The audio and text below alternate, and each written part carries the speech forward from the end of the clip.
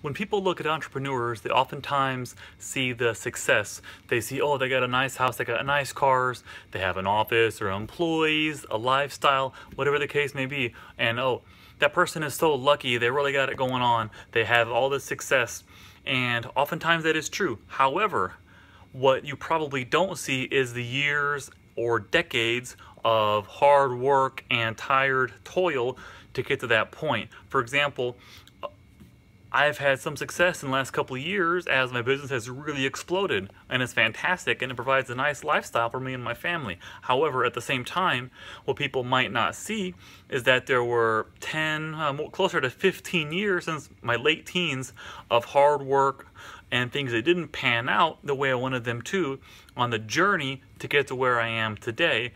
And if you look at most entrepreneurs, they probably have had many failures on their journey to the success that they might actually have. And that's something that's easy to overlook, but you cannot overlook that. Behind every successful entrepreneur is years and years and years of hard work. Hard work, getting up early before everyone else, staying up late after everyone else, evenings, weekends, skipping lunches, working through breaks, pulling all-nighters.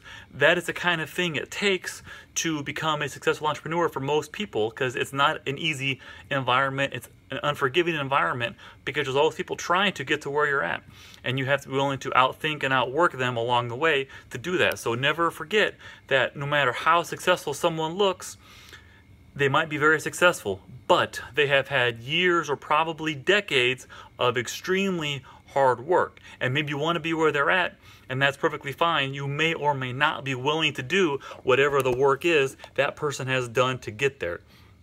And you have to remember that.